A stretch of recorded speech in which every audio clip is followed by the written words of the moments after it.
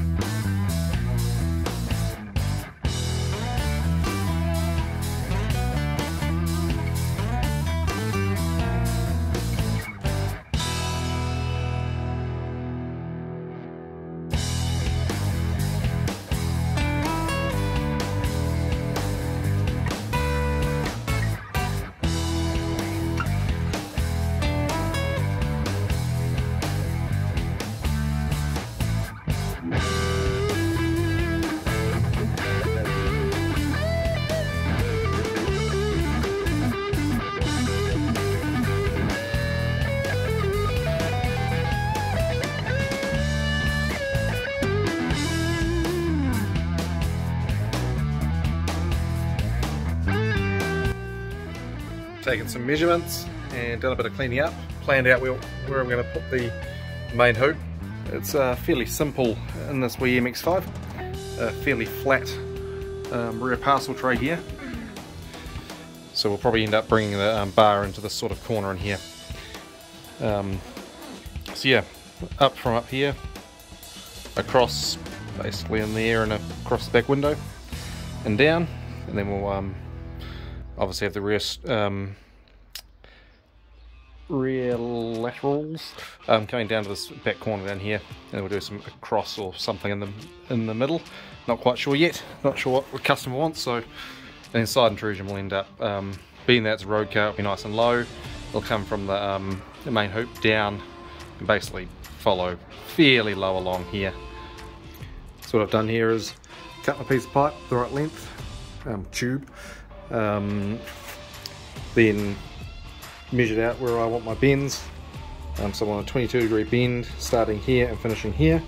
That's my mark for my jig. Then I want a 68-degree bend through this section.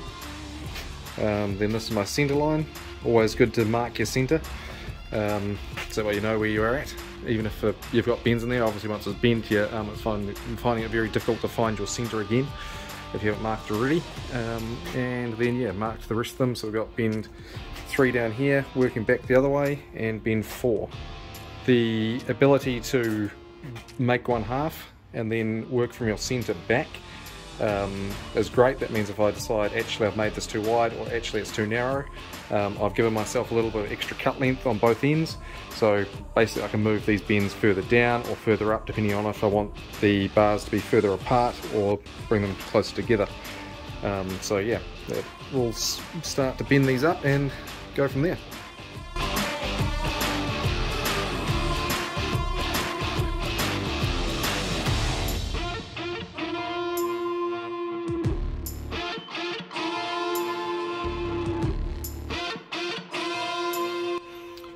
So as you saw, we bent all that up, took lots of measurements as we went. I made a little diagram on the floor here. You can't really see it in the video, but yeah, basically just sketched out the inside to make sure that everything was perfect.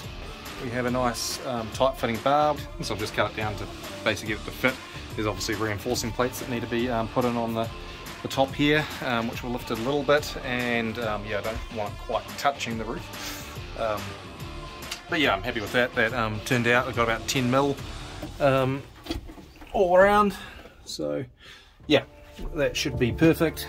Yeah, get the reinforcing plates in, get that tacked in, and then we'll start looking at the front laterals. This is them welded in, got them to fit nicely to the body.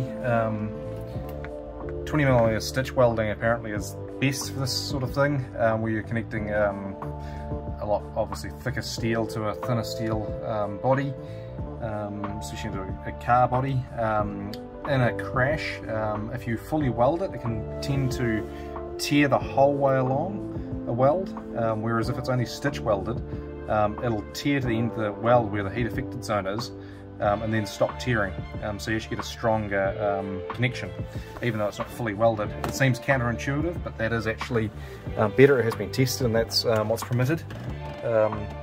You see a lot of people welding all the way around. It is sort of a debate, but as far as Motorsport New Zealand's concerned, 20mm stitch welding is the way to go, so that's what we've done here. We're as close to it, and I like to wrap the corners rather than having a weld going into a corner only 20mm. I'd rather wrap around the whole corner, on every corner, and always radius the corners of my plates. Helps with that tearing. So yeah, we'll get the main hoop in and see what she looks like with the roof back on. So there we have it, hoops back in,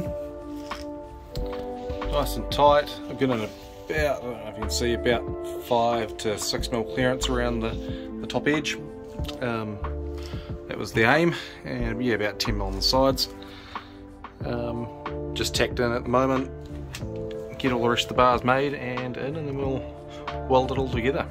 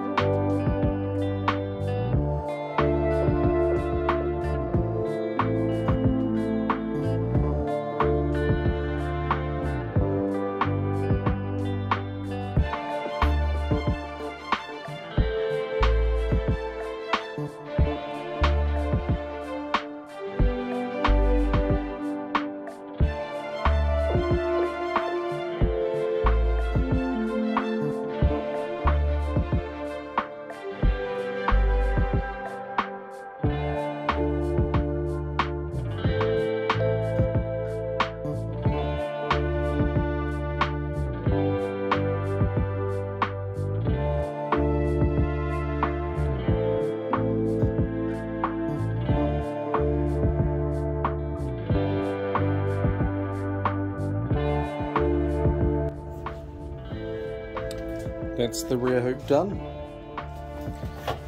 So it's meant for a nice simple cross. You haven't seen obviously any of the back of here yet, other than the time lapse, but yeah. Brace plates on the floor. Let's say nice simple cross. I always like to bring the straight length, as in the one that isn't notched in the centre, from the passenger side to the driver's side head. You'll always have a driver, so hence the stronger bar. And then the other one is obviously for the passenger. Not less important, but less time that you have a passenger than you do always have a driver. So yeah, that's the rear part done and welded up. Now time to bring the roof back down and start bending the front bar to go down here. Just as a note, a good rule of thumb for your angle here, 30 degrees from either direction, so as in 30 degrees down or 30 degrees up from horizontal, that is your limit. You want to be somewhere in between. 45 is obviously sort of what you're aiming for, I guess. Yeah, this worked out about 40 something degrees, so about right.